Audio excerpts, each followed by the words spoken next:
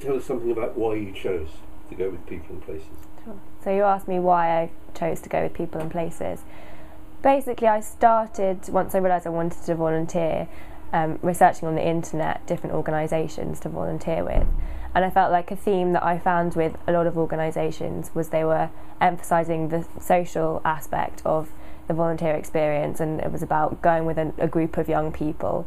And I felt like for me, I wanted more of an independent experience and more of an authentic experience where I felt like I was really working with the community and working in the community.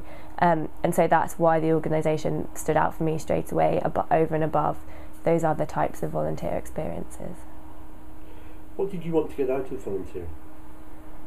So in terms of what I wanted to get out of volunteering, I feel like for me, I'd got to a point in my life at 22, and I found myself with some time this summer, some free time, and I was trying to think of the most worthwhile way to spend that time, really. And I feel like I am still very naive. There is still a lot I've got left to learn about the world. But equally, I was hoping that some of my energy and enthusiasm I could put to good use more productively on a project. And so that's why I felt like I wanted to volunteer. I want to broaden my horizons and be more aware of things that are going on in the world, while at the same time trying to match my skills and anything I can bring closely to an already established project. What made you choose South Africa?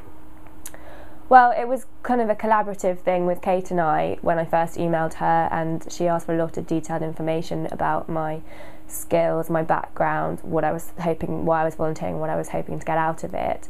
And I was quite open-minded about where I was going to go.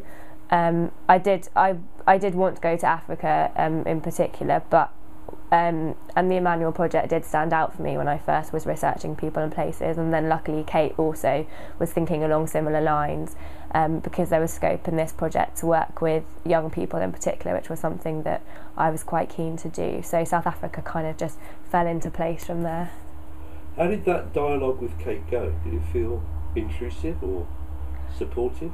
So you're asking about the dialogue I had with Kate. I think, yeah, it was quite important to me actually, because I think the more information that you give, even though at first it feels like she was asking me a lot of questions and she was aware of that, obviously the more rounded idea of myself I could give to her, then the better probably my volunteer experience would be. And I appreciated that, because then she could match me much more specifically with a project that fitted with what I could bring and also what I was hoping to get out of it.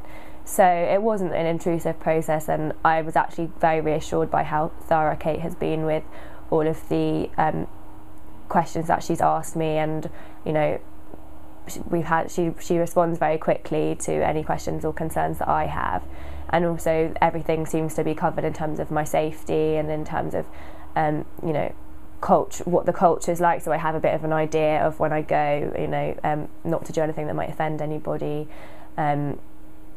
things like that basically. So yeah, the dialogue has actually been very reassuring, even though it's been very thorough and it's taken quite a long time, the whole process. I actually think that's how it should be, because it's not something that just happens overnight if you really want to have a proper match.